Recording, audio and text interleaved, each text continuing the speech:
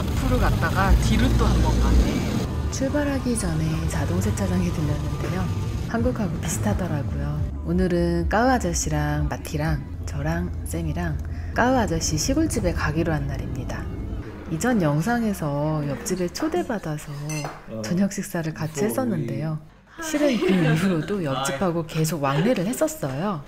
한 번은 까우 아저씨네 가족을 저희 집에 초대해서 식사를 같이 하기도 했고요. 그 이후로도 마티가 음식을 만들 때마다 종종 나눠주셨었어요. 그러다가 까우 아저씨 시골집에 같이 가게 되었습니다. 1시간쯤 달리다가 중간에 잠깐 정차했는데요. 빵 같다, 빵. 위에 밀가루가 있어. 왠지 아저씨가 자주 가는 단골 가게 같더라고요. 서로 아시는 것 같아요. 여기 장작으로 직접 굽는 빵집이더라고요. 빵가게에서 빵이랑 치즈 조금 구매하셨어요. 오케이, 땡큐. 야. 까우 아저씨가 이 빵이랑 치즈랑 같이 먹는 방법을 되게 뜨거울 알려주셨어요. 때. 뜨거울 때 빵을 발라서. 맞아, 빵? 뜨거워서 여기다가 빵을 넣으면 치즈를 넣으면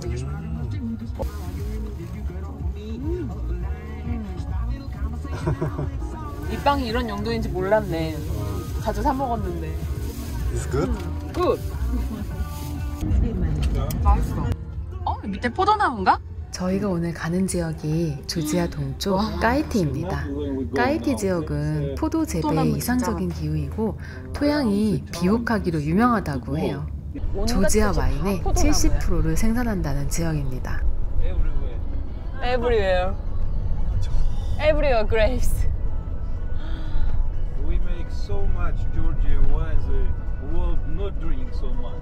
뭔진 모르는데 여기 또 내렸습니다. 가다가 한 번 더 정차했는데 들어가자마자 시식 코너가 보이더라고요. 이건 조지아 전통 음식 중에 하나인 추르치엘라인데요.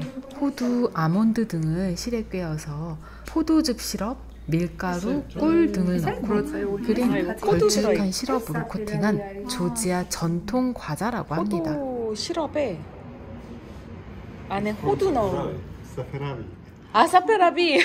사페라비. 사페라비.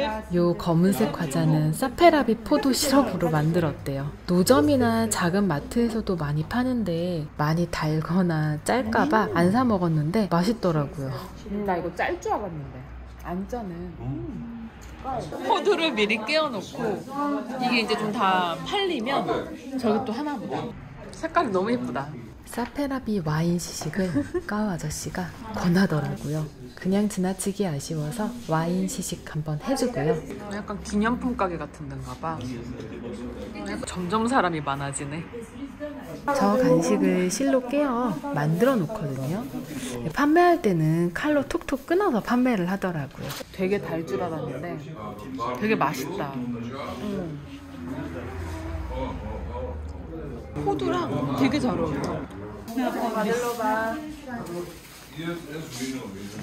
차에 들어오자마자 바로 두어 개 끌러 먹었습니다.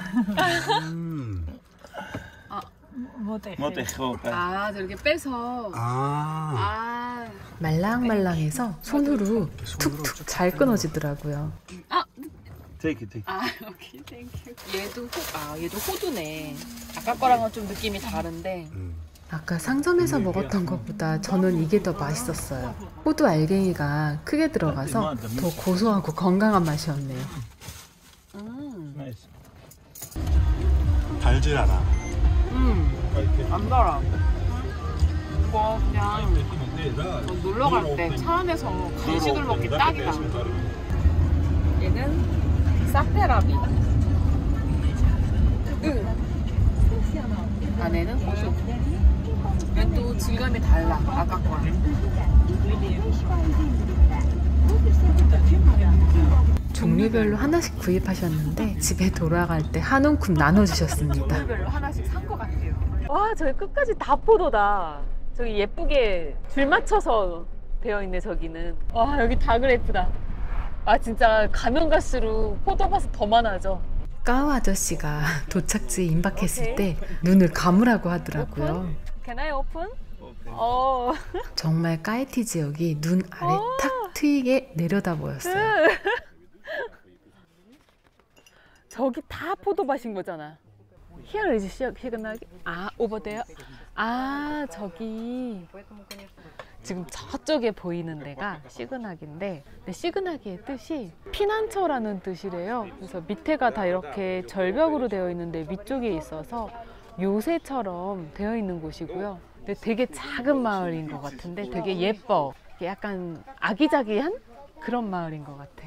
그리고 또 유명한 게 사랑의 도시로 유명합니다.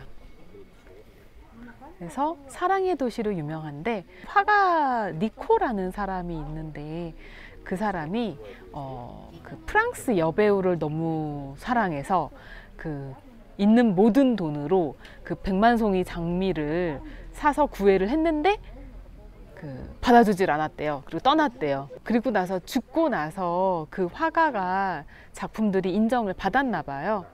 이 화가의 실제 사연을 소재로 쓴 가사를 러시아 가요 백만송이 장미로 만들었고, 그리고 이 곡을 편곡한 노래가 심수봉의 백만송이 장미라고 합니다. 또 그의 이루지 못한 사랑을 염원하듯이 시그나기는 24시간 혼인신고를 할 수 있는 혼인등록소가 있다고 합니다. 계산했어? 잘했어. 식당에서 이렇게 제대로 주문해서 먹은 건 처음인 것 같아요. 쌤이랑 둘이 가면 주문하는 음식 종류도 적은데 저희가 아는 음식만 주문하다 보니까 맨날 먹던 것만 먹게 되더라고요. 이거는 호두랑 토마토, 오이, 고수. 얘는 송어. 메뉴가 하나 더 나왔네요. 그릴드 돼지고기 같아요. 식사를 다 하고 일어나려고 합니다. 까우 아저씨가 저희가 계산한 것이 되게 미안했나 봐요.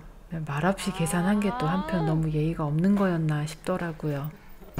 시그나기에 왔어요. 카페, 호텔, 식당이 많고 현지인보다 관광객이 더 많았던 것 같아요. 러시안 투어리스트. 그게 러시안 사람이 굉장히 많네요. Georgian people always fight against them. 침략을 당해도 점령을 당해도 계속해서 싸워왔고, 그래서 아직까지 여기에 살고 있다라고 말씀하시더라고요. 조지아 분들은 이 땅을 지켜낸 것에 대해 좀 자긍심이 많은 것 같아요. 어디 갔다 오셨나 했더니 마트에서 아이스크림 사다 주셨어요. 그냥 카메라를 갖다 대면 다 뷰가 장난 아니야. 거의 다 왔나 보다 진짜. 여긴 것 같은데?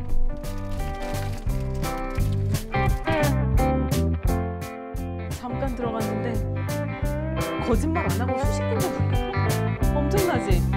하늘